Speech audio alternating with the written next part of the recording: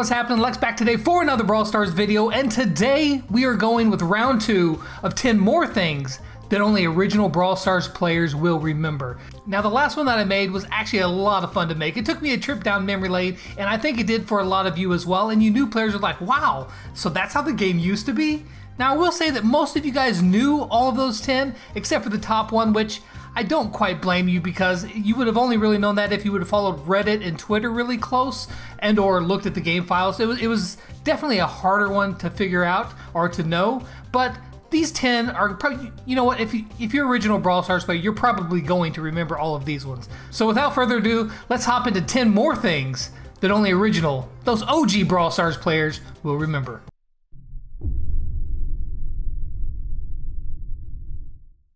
Now, when the game first started, you could only grind your brawler up to 500 trophies.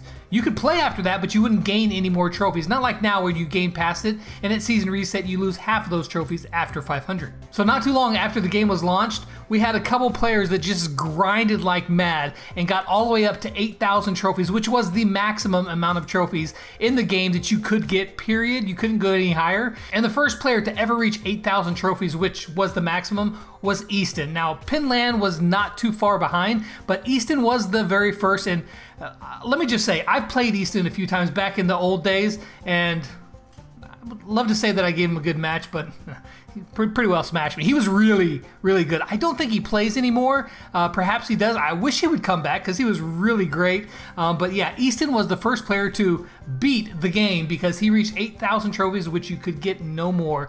I don't think that they realized that people were going to grind up that high that quick, and so they removed the cap from the brawler trophies and implemented a more system like it is today. It was actually been changed a couple times, but yeah.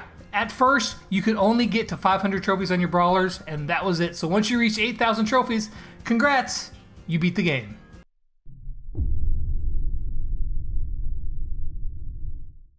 Now, Bone Box and Mushroom Cave are really great maps. However, there was a small period of time where they actually added extra walls into the maps. It was done because there was a lot of long-range brawlers that were just dominating everything at the moment, so they added some walls to hopefully bring back in more short brawlers, but they quickly realized that that just made any kind of short-range brawler on those maps completely insane, and those walls were removed quickly. But for a while, yes, there were some extra walls in Mushroom Cave and Bone Box.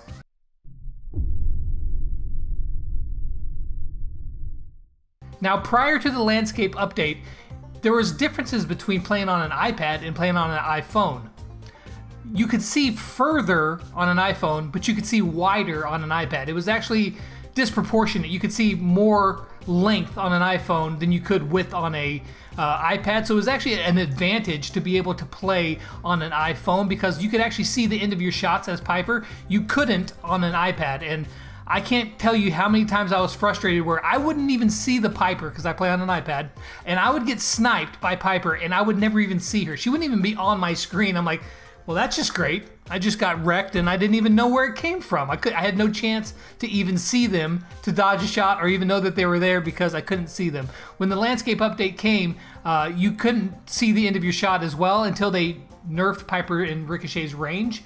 But for a while there, yeah, it was actually a benefit to play on an iPhone because you could see further range. Now, you could see, like, it was about a 1 tile or a half of a tile extra width you could see on an iPad, but it didn't make up for the couple tiles extra that you could see on an iPhone. But, you know, that's the iPad life for you.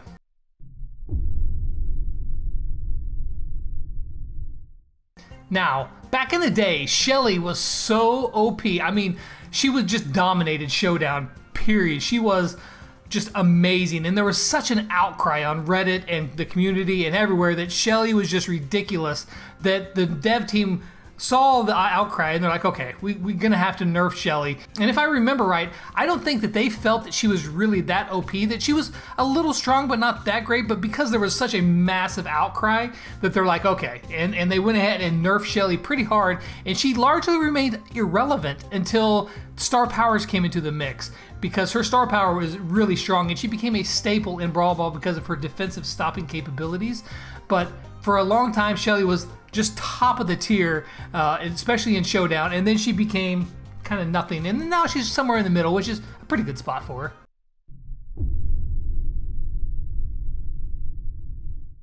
Now, one of the reasons why Crow is just so ridiculously good right now is because his super jumps just like so quick, and he can just leap onto somebody and assassinate them. Well, back in the old days, the OG players will remember this, that his super was actually really slow and pretty much pointless, unless it could be used for escaping, but not really for attacking, because took so long for him to jump in the air.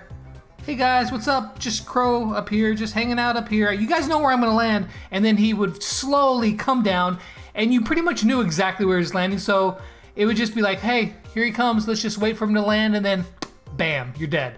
So Crow's super used to be, it was really cool looking. It was kind of regal watching him. I would like to see the Phoenix Crow doing that old super jump. Now that would be pretty dope. He would look like he's just soaring, but it really wasn't very good unless you're trying to get away. And then when they changed it, his super jump was actually a lot faster. I mean, it was really quick, and it was too strong, so they nerfed it back down to where it is right now, which is in a pretty good spot.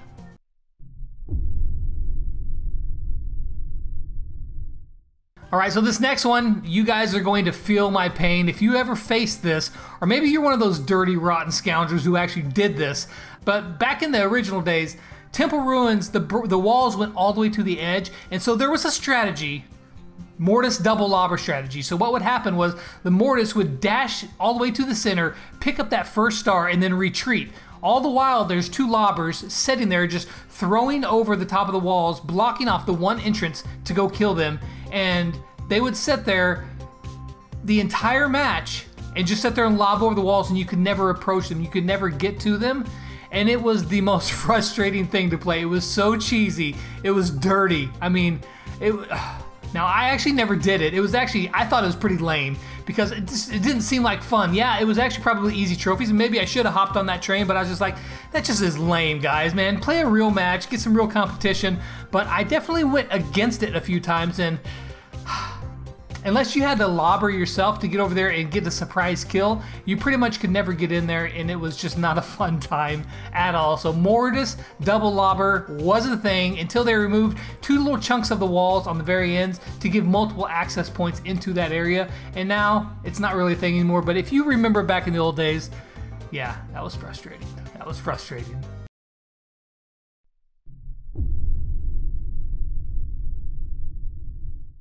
These next two are going way back, actually to right before the game was released in the Brawl Stars YouTuber tournament. Take a look at the first throwback, and that was that Nita could actually throw out multiple bears. Currently, whenever you have a bear on the field, if you charge up enough super and your bear's still out there, you can throw another bear out, but your current bear disappears and the new one replaces it. However, that used to not be the thing. You could actually have multiple bears on the field. And in the YouTuber tournament, you can see where OJ has 3 bears at one time on the field. You think that dealing with one is enough? Try dealing with 3. Kind of want to try that. That might actually be kind of fun, but, well, to play it, not to go against it. But yeah, multiple bears used to be a thing from Nita, and it was kind of crazy.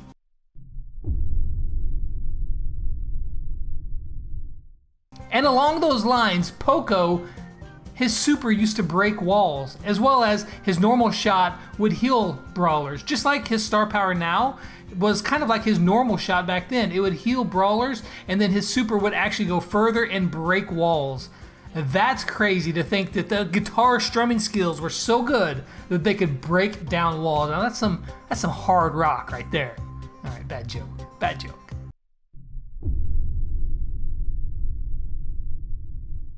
Now, Pam is actually a really great gem carrier and just a really good, well-rounded brawler in Brawl Stars in her role.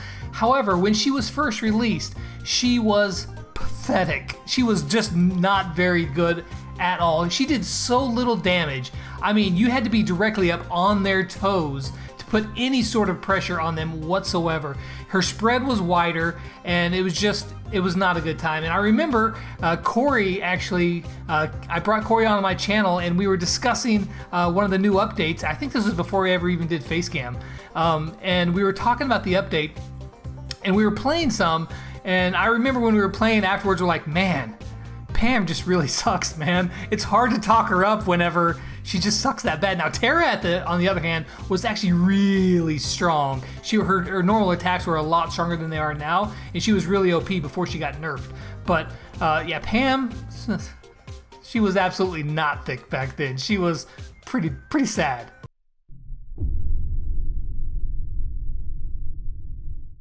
And now we have made it to the #1 thing that only OG Brawl Stars players will remember. Now, you guys actually mentioned this a lot in the comments of my old one, and I thought, yeah, why didn't I include that one? Again, there are so many things that I could have included. I mean, the list is probably endless, but if you didn't already notice, in the background of this video playing the music is different, right? That's because back when the game was kind of a Wild West themed game, the music was different, and when in the December update, when they changed it over to a more of a modern kind of feel, the music changed. I actually always really preferred the old music.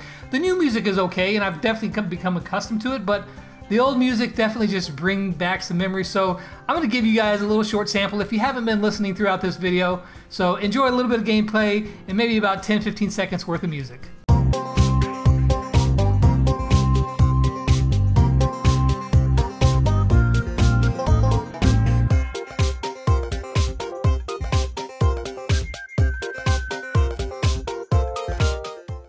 And of course, here is the new style music.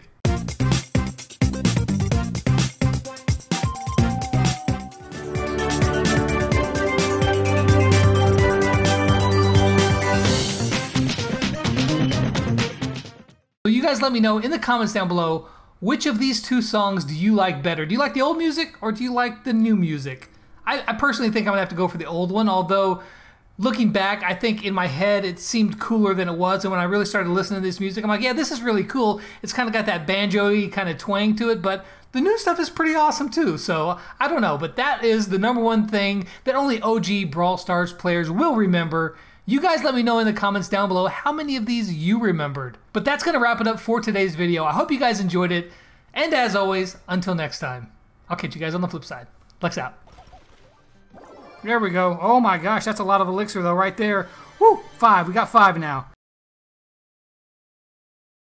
Now old me missed my chance to get a power up. Don't miss your chance right now to go check out some of those videos or subscribe, or else you're going to regret it. Still looking back at that one lone elixir. Could have made the difference.